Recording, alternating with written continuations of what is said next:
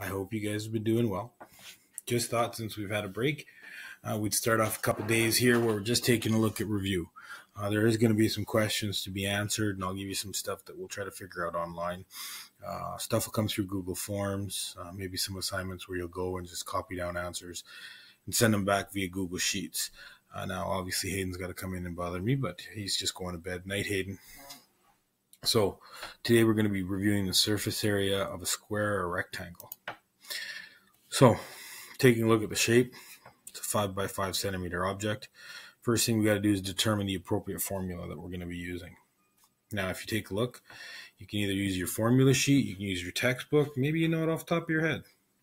We don't have all our pretty whiteboards that it's written down, so we're just kind of have to remember what to do.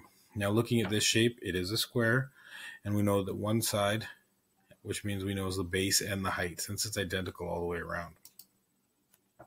Next, we should have come to the conclusion that to find the surface area, there's two possible formulas that we're going to use. Either the surface area equals side squared, or the surface area equals base times height.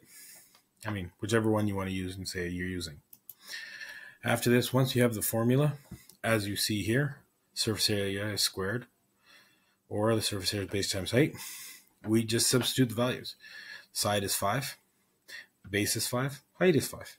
Okay, once you've substituted, you do the math. Okay, oops, I didn't change this one here. This should say side squared and 5 squared. 5 squared is 25, and base times height, 5 times 5, is 25. Now, there's one final thing after you do the calculation, and that's making sure that once you've done the calculated that you have stated the answer in the correct units of measure. Now, remember, this is centimeters squared. So, because we have 2 centimeters that we're multiplying together. Okay, so that's a square. Now, different shape. This we have a rectangle. First, you determine the appropriate formula that you're going to be using. Same as always, we could use our formula sheet, and textbook, top of your head. Okay? Now, knowing you guys should have been coming out, maybe I would have asked Evan, possibly asked Emily, and sometimes asked Trevor. We know this is a rectangle, which means the surface area is base times height.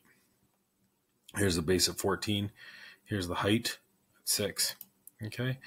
Like I said, after stating the formula, base times height, basically you just multiply. You substitute in 14 for the base, 6 for the height. We multiply the values. We get 84. Okay? And as before, the most important part of this is not only doing the multiplication, knowing the formula, but making sure that we state the answer in its units of measure. We have 2 meters that are multiplied together, making sure that 84 is meters squared. That's pretty much for squares and rectangles. Watch for the next video, which is going to deal most likely with triangles. Then we'll go to circles, and then we'll go to prisms, cones, and pyramids. See you soon.